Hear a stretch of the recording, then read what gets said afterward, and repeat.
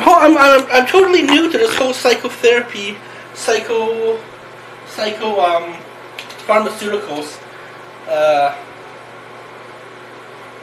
But I've worked for I've been gainfully employed for the past 15 years or so, working for a office building, working as a volunteer and working as a volunteer. Have nothing to really show for it, except wide girth. So one of the things we're going to try and do this year is try to. How much time do I have left?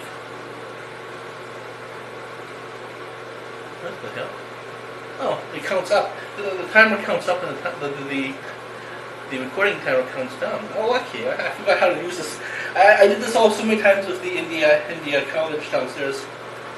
It's time for a new change. I would like to dive deeper into my mind spiritually, and I know there are more. I know there are more legitimate reasons, legitimate ways to do this, such as meditation and meditation and prayer and meditation and other kinds of more non-ethnogen related.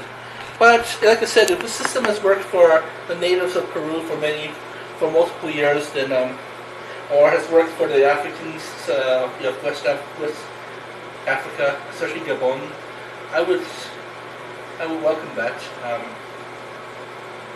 It's cheating, I know. It's doping, but if it's part of the culture, it's part of the culture. You know, I don't really have the time to spend 40 years in a monastery praying. And actually, for those of you who are legit, who do study, again, my earwax digger, who do study these legitimate ways of meditation and altered state, meditation, prayer, fasting, trust in the Lord or whatever Lord's believe in. That's good. That's the way you're supposed to do it. Do it without we 100% you. But these drugs are legal. They're natural. They're part of the culture. Not my culture because I'm Chinese. It's the natives' culture. And I'm glad they have a chance to share it with them. So my intentions when I'm doing these drugs would be to set up the next thousands of reincarnations in optimal levels, of course.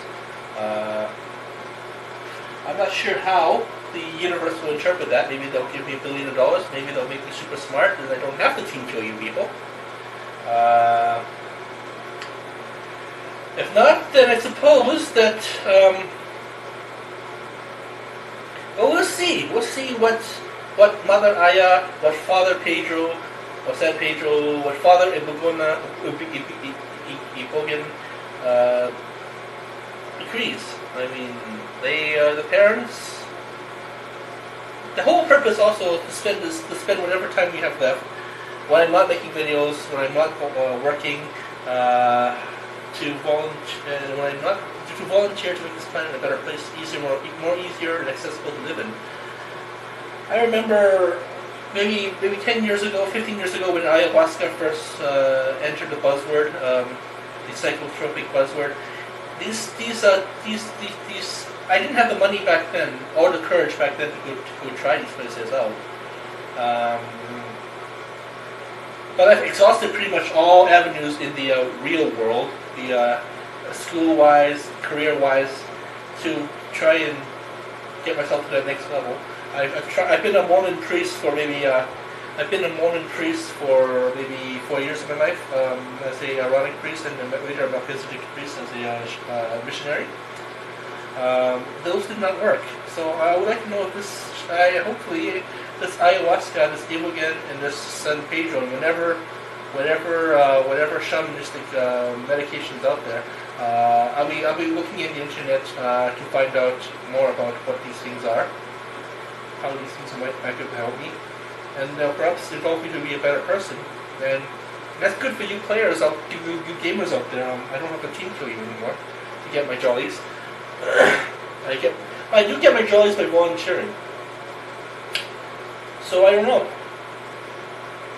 they've upgraded the pay to a few dollars, so it makes it more easier to work hard and to get, don't have to really scrape and save that much. Rent is down here in the city. I pay $300 for a bedroom apartment, and my roommate's off in Europe someplace on a business slash vacation trip. In my case, I intend to go back to school in Bow Valley, and who knows? Maybe I might be psychotropic enough to become a psychologist and discover and advocate for these treatments. Sure, it'll be the end of my career, but if we can help get people fixed, and we can help people get fixed, and we can fix the society as a whole. I know it's a cliche. You guys keep on hearing it. Fix this, fix that. Fix one person or so. It works. As a volunteer with the homeless shelter, I see many homeless folks stay for a while. They save up their money. They get a basement, a suite for maybe $400. Free water, not free food, free water, free furniture. Because the thing is, the kid goes away to college, or maybe a roommate goes away to college, or maybe a roommate goes away someplace on similar adventures like as I'm about to, and they leave their bedding behind. They leave their furniture behind,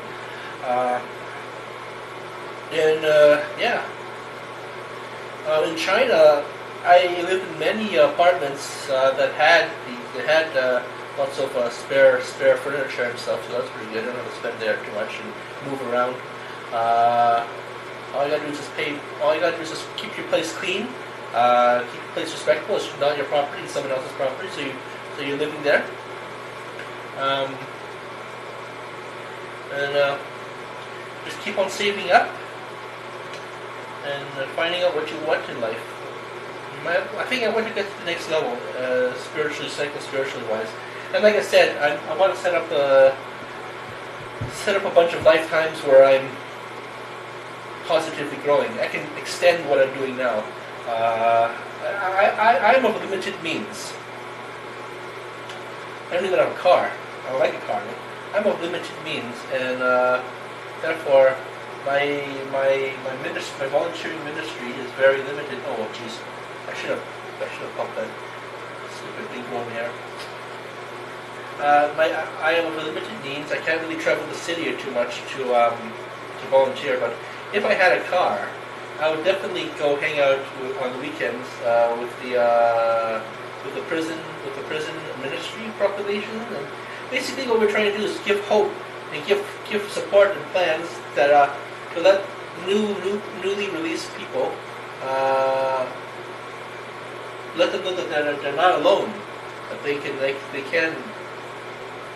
reassert control of their lives, and that's ultimately the whole thing about saving one person kind of thing, and the people that they interact with in a productive, safe manner.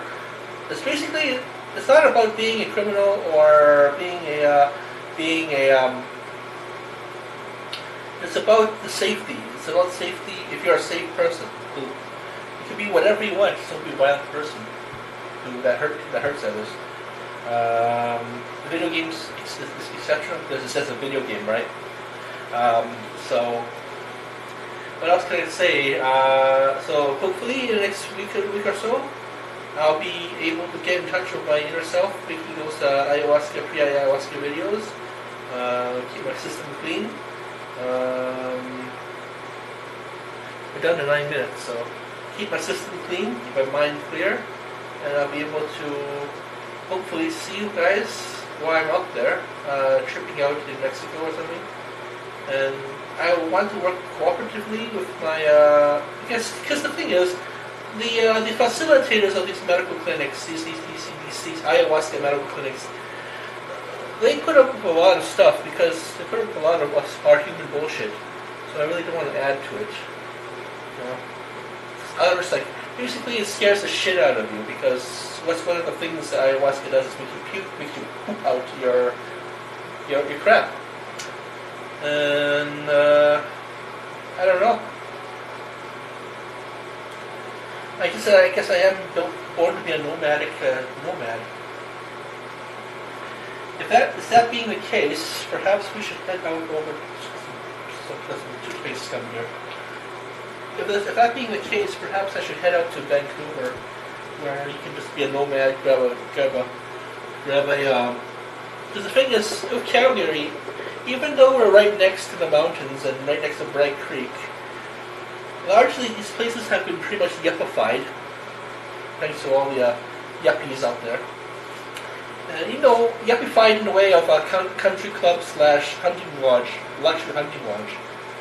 But if you really want to have the adventure, go out into the wilderness and just clean yourself out, or travel and explore, then I would have to say the West Coast is a good place to be. The northeast West Coast of the Vancouver area. Lots of natives are up there protesting the pipelines. As a recipient of many... we're running low on film again, so maybe hit the off button.